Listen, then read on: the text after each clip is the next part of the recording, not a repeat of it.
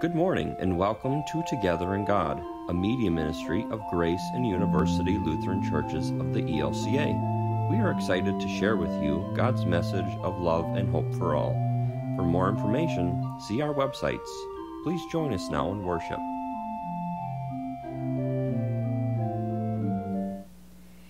Good morning. Welcome to worship. On behalf of Grace Lutheran and University Lutheran Churches, we are glad that you are here today. Today, our lessons and our sermon will be focusing on forgiveness, that hard but essential thing that we are called to as people of God. Thank you for joining us for worship today.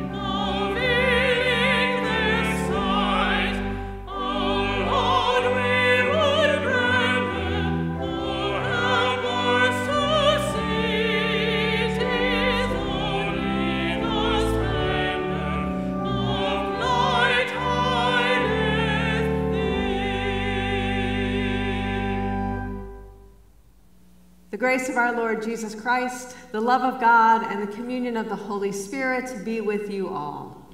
And also with you.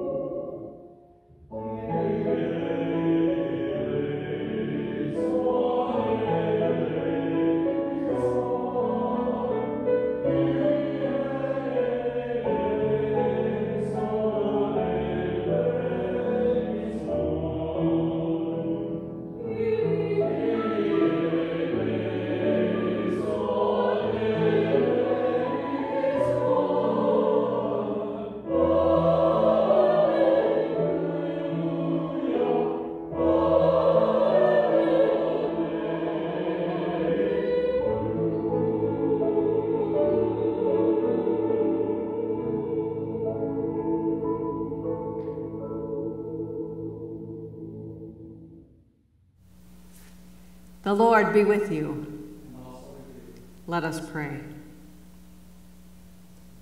O Lord God, merciful Judge, you are the inexhaustible fountain of forgiveness. Replace our hearts of stone with hearts that love and adore you, that we may delight in doing your will, through Jesus Christ, our Savior and Lord. Amen.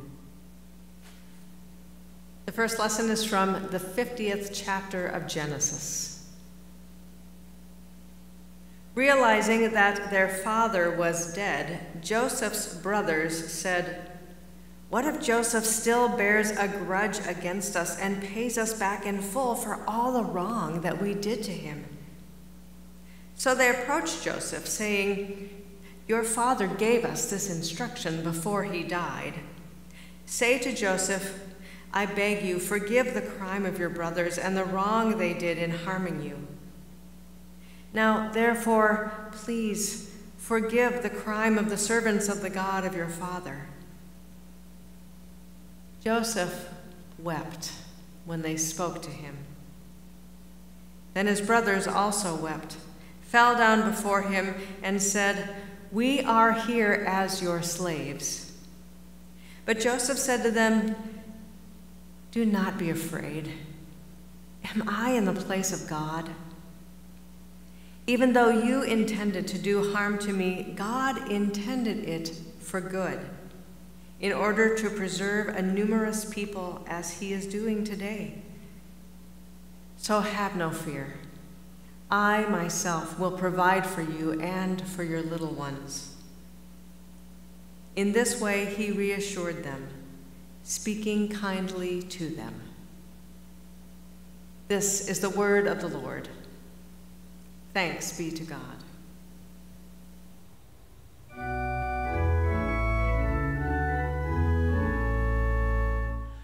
Alleluia,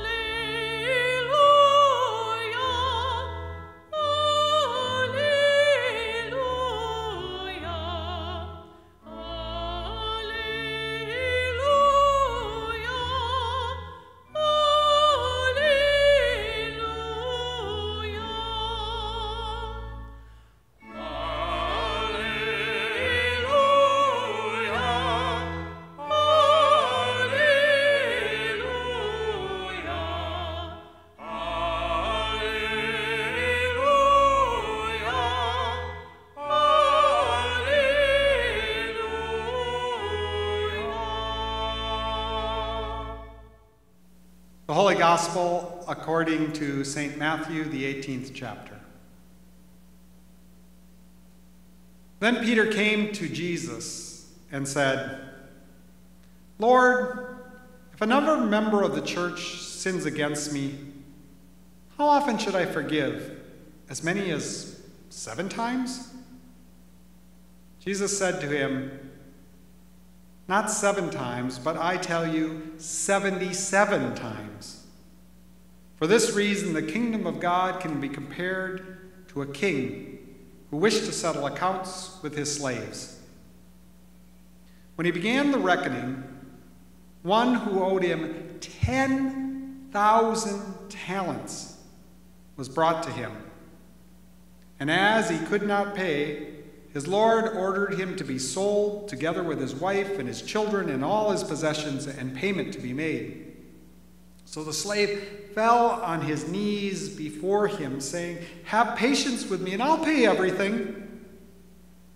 And out of pity, the Lord of the slave released him and forgave him the debt. But the same slave, as he came out, came upon one of his fellow slaves, who owed him 100 denarii. And seizing him by the throat, he said, 'Pay what you owe.'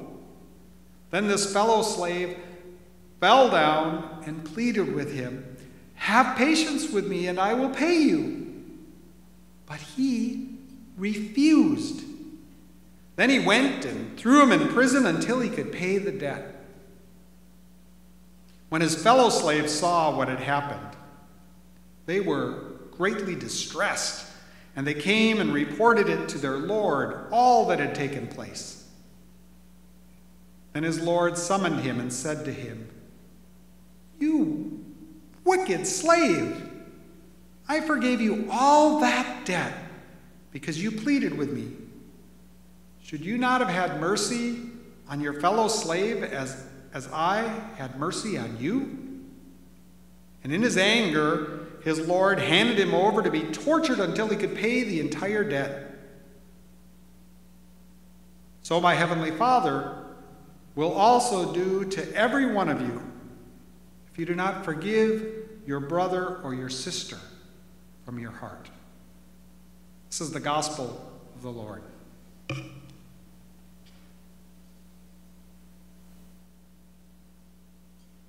There's so much to try to unpack in this story, and after meeting with our members in our Wednesday text study, there's even more that we found questionable, troubling, confusing.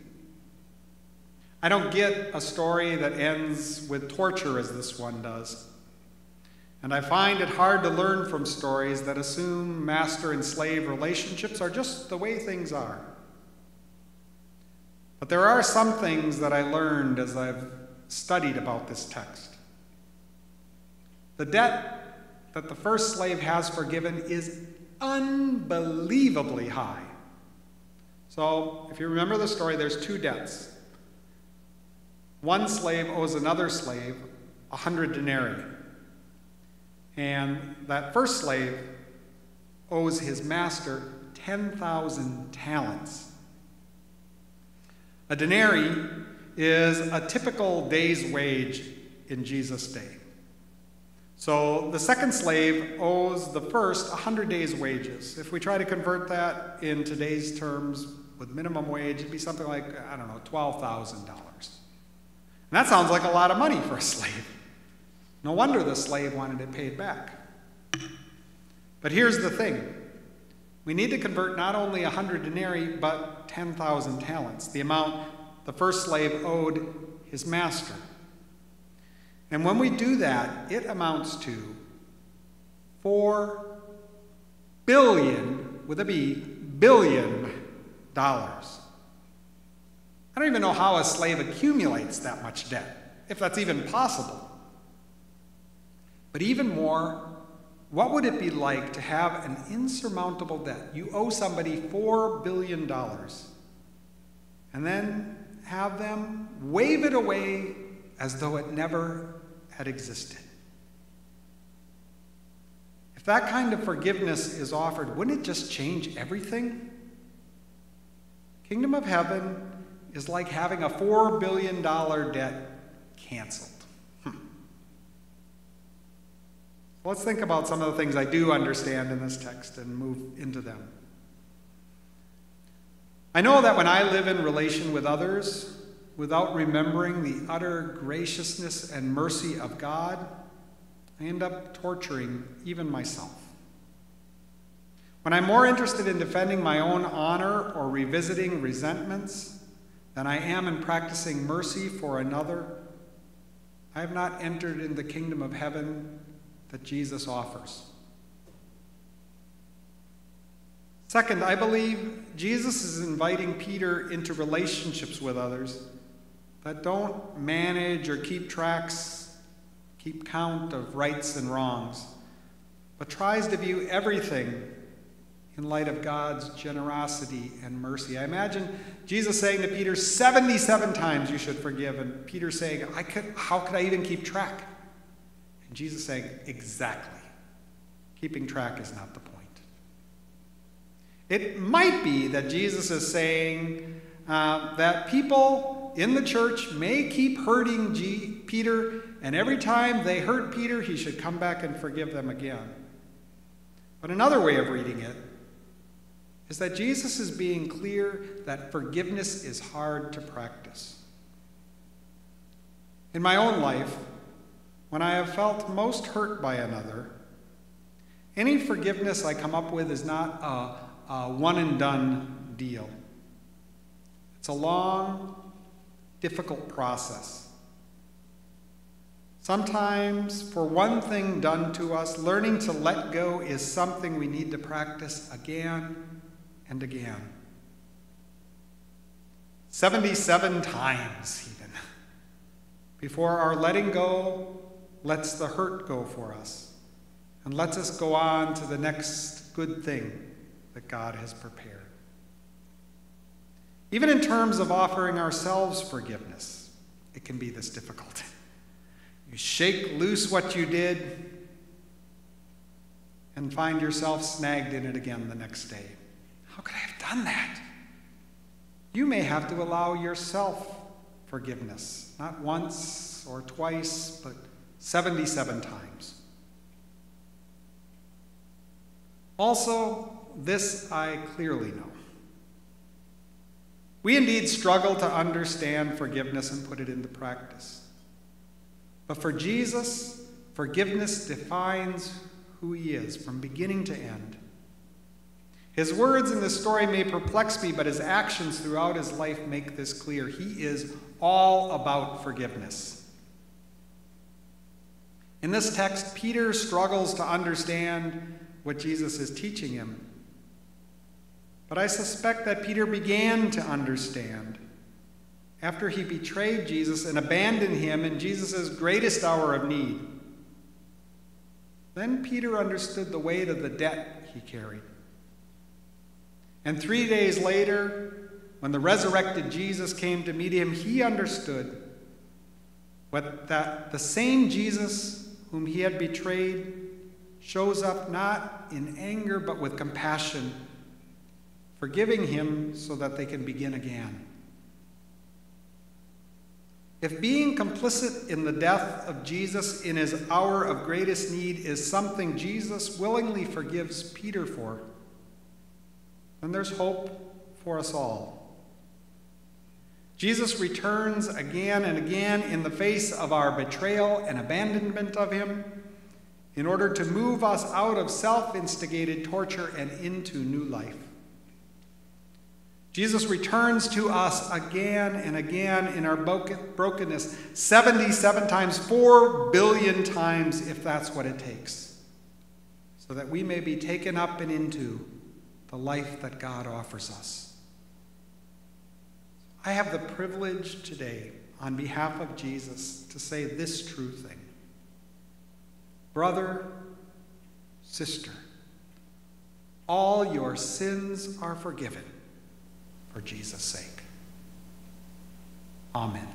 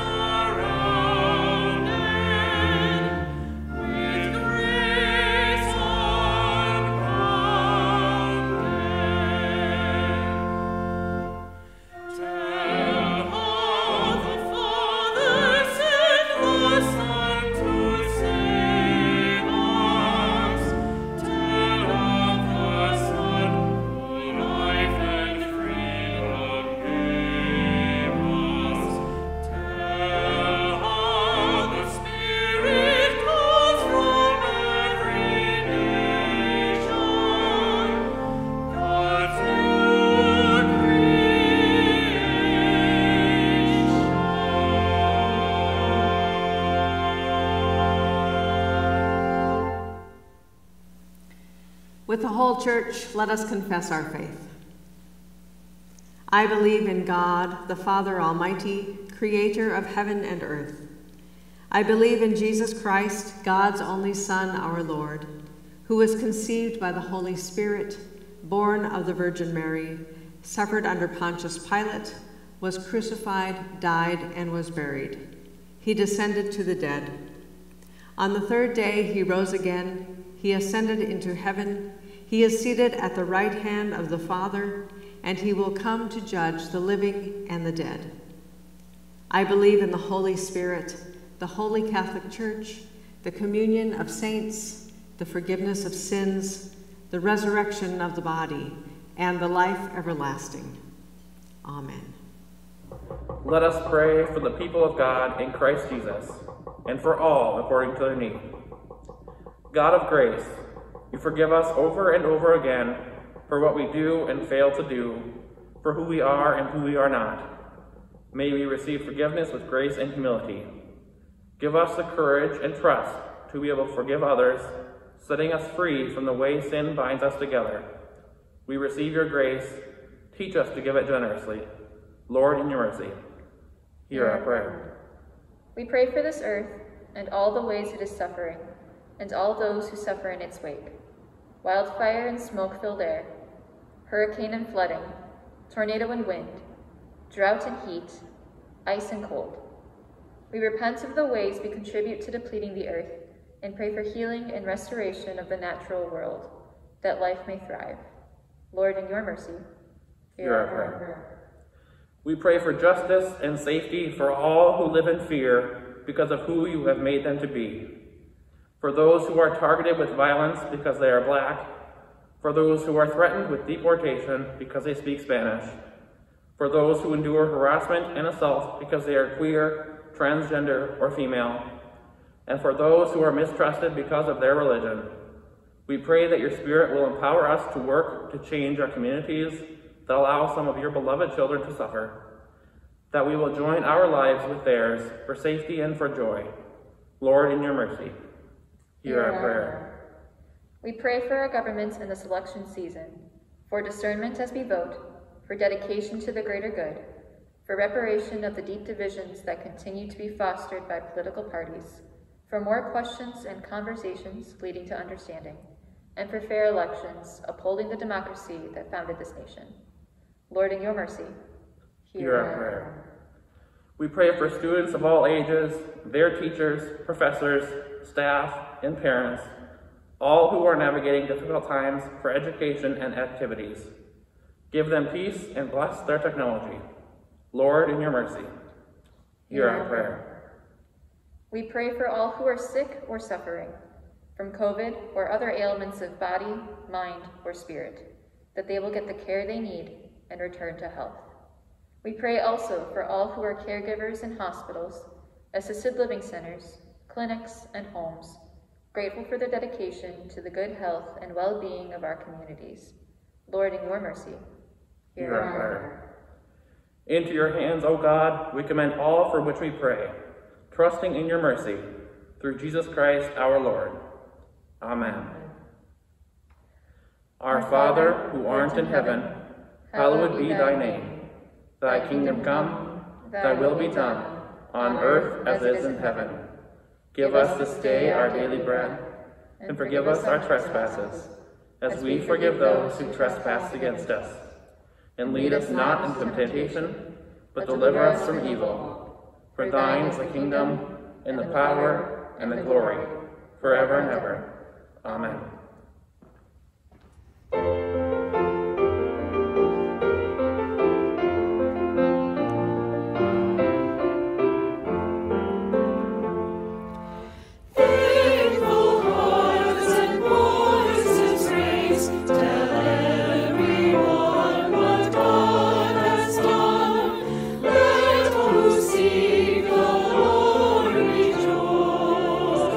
And e'er Christ's holy name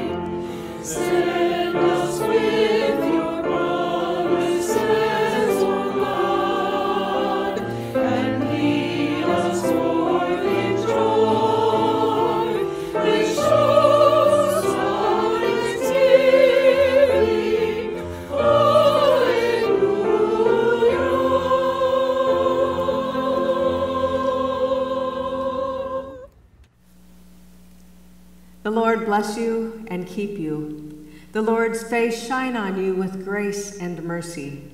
The Lord look upon you with favor and give you peace. Amen. Thank you for being part of our Together in God worship service. Your prayers and financial support are always deeply appreciated. Go in peace, serve the Lord.